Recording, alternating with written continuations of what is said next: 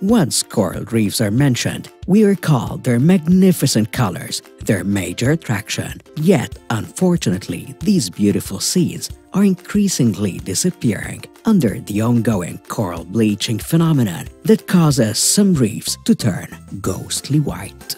This usually happens when water temperatures soar to above 30 degrees, which is triggered by the global warming. This would expel the zooxanthellae algae, the tiny plant cells that live inside the tissue of the coral, and give it the vivid pigments. Thus, the coral reefs turn white. Scientists are seriously concerned about the coral bleaching because corals help maintain the ecological balance and stop coastal erosion, not to mention its value as an economic wealth and a tourist attraction. In recent years, HEPCA started to monitor this phenomenon in the Red Sea by detecting changes in water temperature as well as attempt to reduce human practices that would harm the corals. Plus, there are ongoing efforts to transplant and restore the destroyed reefs. You can also help in this regard by reporting any coral bleaching via HEPCA application. For more info or to help protect Egypt's coral reefs,